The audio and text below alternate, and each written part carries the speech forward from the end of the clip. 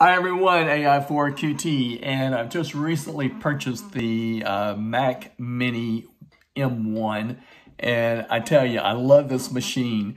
This is really the first sort of desktop Mac that I've had since, whenever. I am a Mac person, but I usually use just the Mac Air books, and I love those.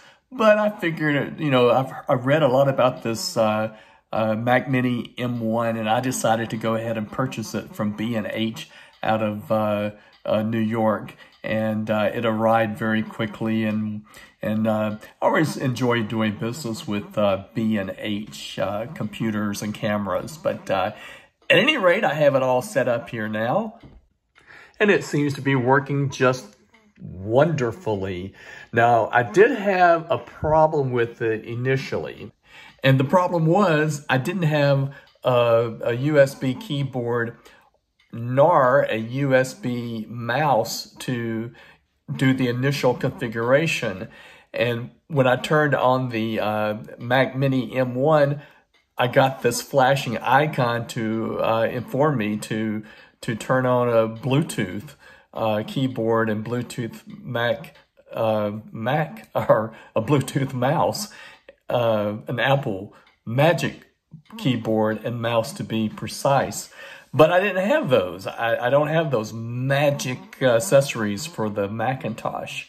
And so what I had to do, I had to run down to Walmart and pick up an old-timey USB mouse and keyboard to do the initial setup for the Mac Mini. And so I did, and everything seems to be working wonderfully now. I better keep that USB keyboard and mouse because there could be another time down the road that I will have to use the hardwire initially. But again, emphasis initially. Once you got it all set up, you can throw the USB wires away. So anyway, like I said, it does seem to be working now. I have all my Bluetooth accessories working. And as I said, this is the first real Macintosh computer Apple that I've had.